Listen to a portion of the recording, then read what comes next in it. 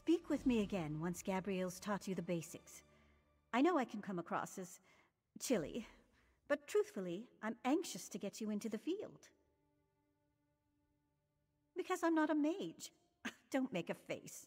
I never said I possess the aptitude. We all contribute to the circle in our own way. You may wield the eye, but rest assured, my skill as a writer is no less important. Not just writing. Few can match my knowledge of ancient history, aside from those who lived through it all, like that insufferable dark elf Devaith Fear.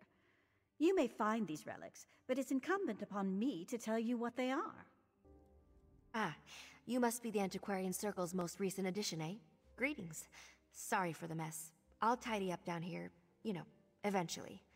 But I digress. Verida wants me to teach you to use the Antiquarian's eye, yes?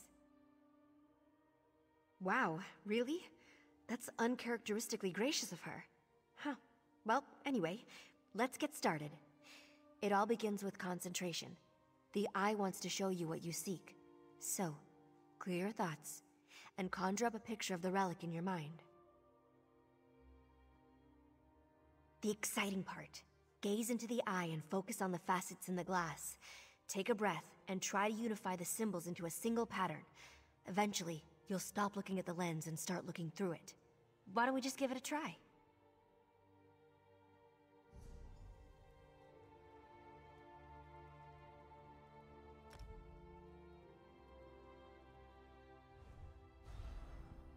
Well done.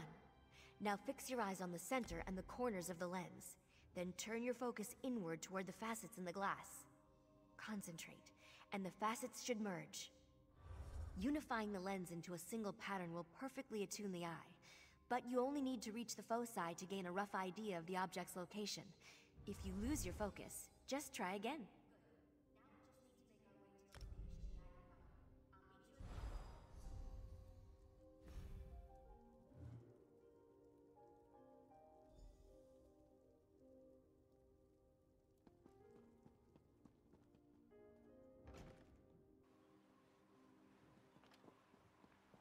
Looks like this is the spot. Time to excavate the antiquity. Remember to move cautiously.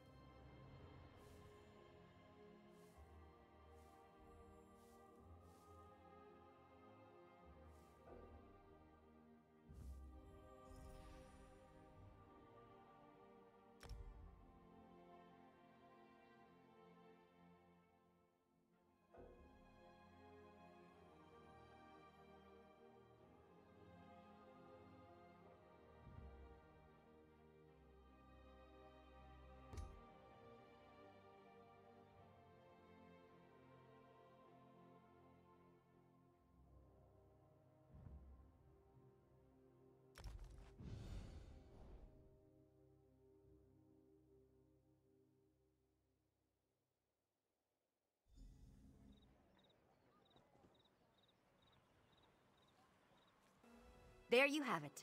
You're a proper antiquarian now. Seems you have quite a knack for it, too. Just keep practicing with the Antiquarian's eye and master those digging techniques. I'm confident you'll be recovering priceless relics in no time.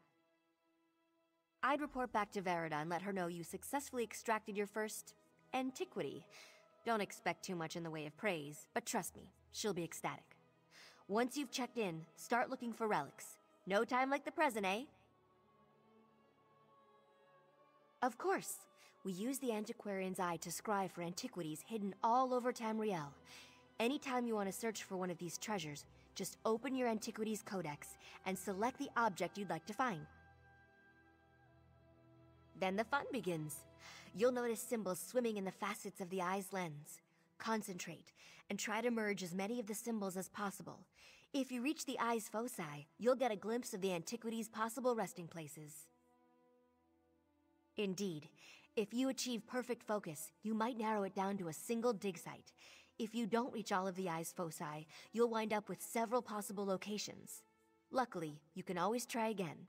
It's all a matter of practice. Certainly, you should have a small array of tools at your disposal, some for removing large helpings of dirt and others for more precise excavation. That's the trick, isn't it? You'll notice subtle differences in the composition of the soil. To the layman, these differences of color and texture might appear random, but with practice, you'll begin to notice patterns. Well, maybe not patterns in the formal sense, but shapes that align with the object you're excavating. These shapes can guide your efforts. Just remember to be careful. These are priceless antiquities we're digging up, not turnips. You might damage the antiquity, or collapse the dig site entirely, reburying everything you tried to recover. It happens to all of us eventually. The best we can do is stay cautious, and also sober. Some of the locals struggle with that. Welcome back, Antiquarian. I trust your time with Gabrielle was illuminating. Excellent. I had a good feeling about you, and as usual, I was right. From now on, consider yourself free to pursue any antiquities that interest you.